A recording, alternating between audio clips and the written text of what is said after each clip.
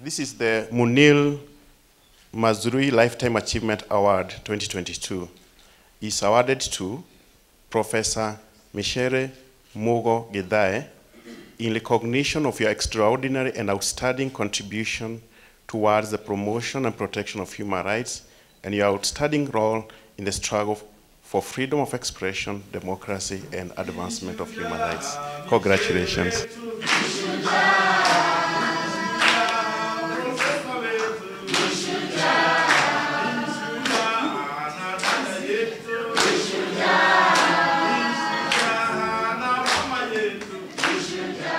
It's really touching. I am so deeply touched. I cannot tell you how touched I am because of the spirit of love and the spirit of comradeship and genuineness that I hear in your words.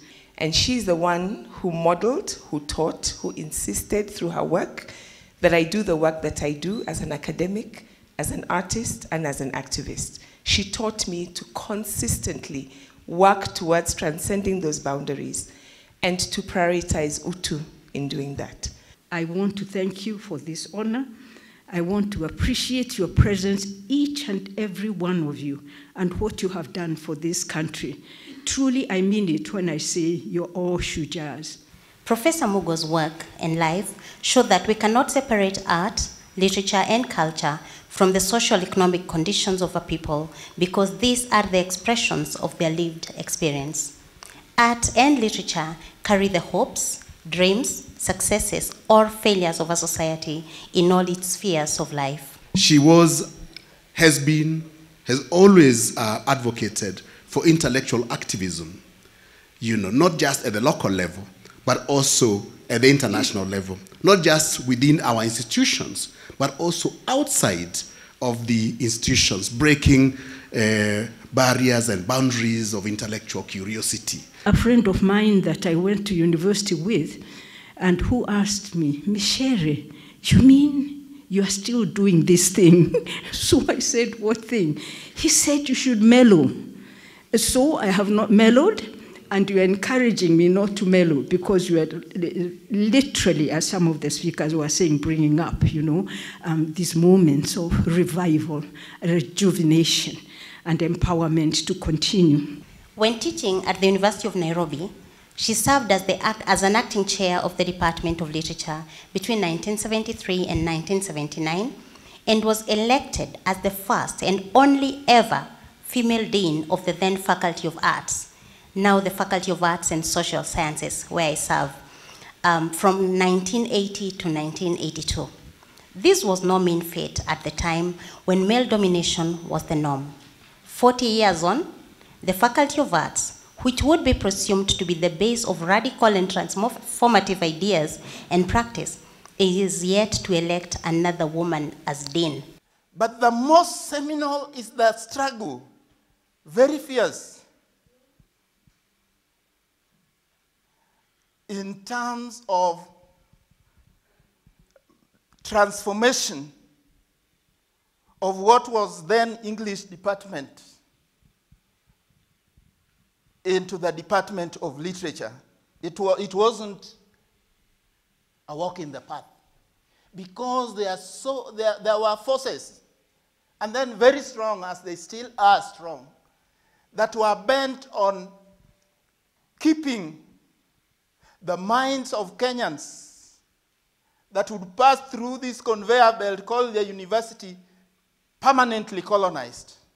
I want to thank you for reviving the national ethos and the national psyche, so we remember, because it's so easy to erase the memory and to force people to forget.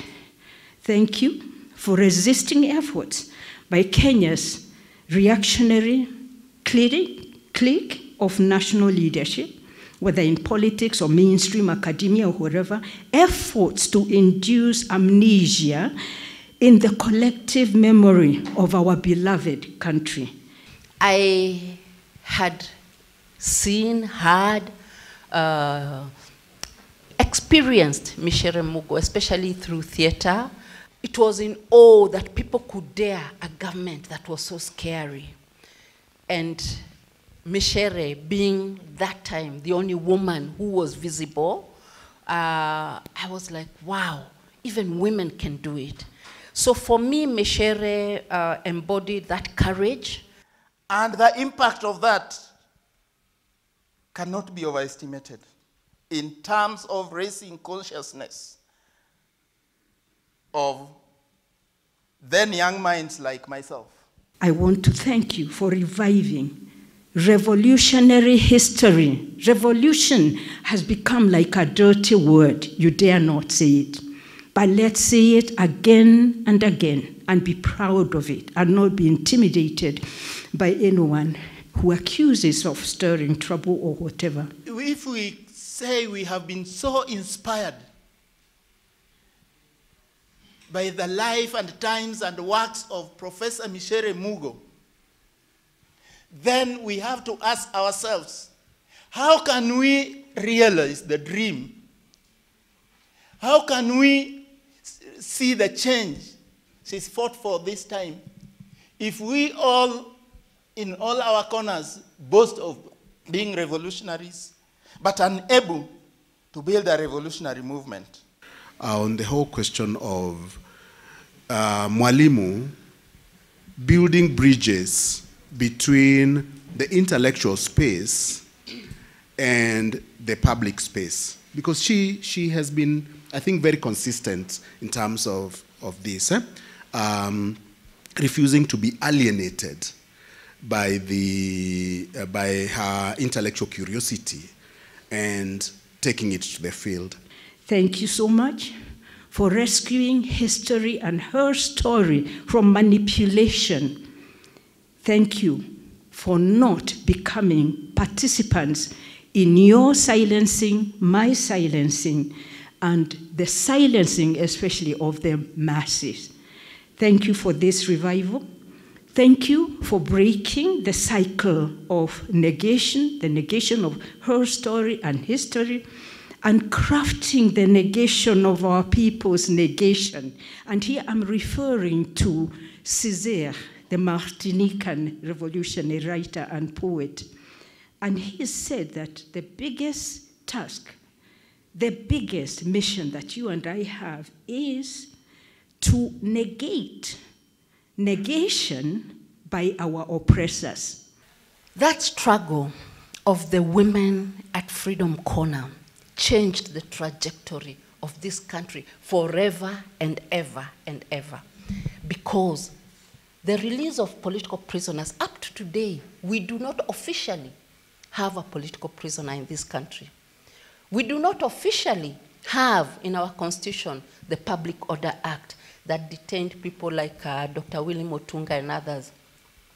We do not have officially the seditious law that got people like Odwolo Ngwen and others in prison. As somebody said, once we all get together collectively to do the work, even though imprisonment has become, political imprisonment has become less, if we were all to do it, do they have enough prisons to lock us in? What do we lose? We are breaking negative silence. And in my mother's poem and other songs, I differentiate between negative silence and positive silence. Negative silence is imposed upon us, you know, but positive silence is something we choose to retreat, to take a break, to regroup, to meditate, and so forth. If you see her frame, she's petite, but the power that resonates from that petite person is a power that shatters. I am because you are, and since you are, therefore I am. Please let us not forget that, comrades, that if the other person is not well or doing well, there is no point in our doing well. This is not an individual thing. This is a national project we need to engage in, and I want to congratulate you for engaging in this. Getting her to this position of receiving the award is lest we forget our heroes. And, you know, she's one of those heroes we must never forget as a nation. It even gives us more energy for picking and continuing with you, but also seeing you as an instrument of wisdom to the movement? It was the idea of basically getting somebody who has been consistent, all right, over a long period of, of time, everywhere. One of the defining actions for Mwalimu is that she has been involved in struggles wherever she has been. Whether it is at the University of Nairobi, challenging the status quo, shaking it. Whether it is in Zimbabwe, shaking it in Zimbabwe. And have seen her in action with the African American struggles in the United States, shaking it. I think that the key thing is developing a sense of curiosity, a sense of asking the question, can things become better? And what can I do to make things better? Not just for myself, but for everybody else. That curiosity will show you what you can actually do. And I think that the stepping out, to always learn, to always seek to become better, not for yourself, but for everybody else around you, is really, really critical, because then you do not become geographically stagnated. You find space and you turn it around. You end up in prison, you take that space and ask the question, can things become better here? And you shake it right there. Lifetime award. I hope you live to be 80 like me, because this Lifetime Award comes at a moment where I'm really celebrating it and savoring it, and especially when you see for outstanding work in advancing good governance, gender equality, and human rights in Kenya and beyond. When I know how much all of you have done, I can only say thank you, thank you, thank you. And in the Chishona, the women, tinotenda majuta yenyu, majuta shukuru. Thank you, thank you, thank you, thank you. Thank you so much.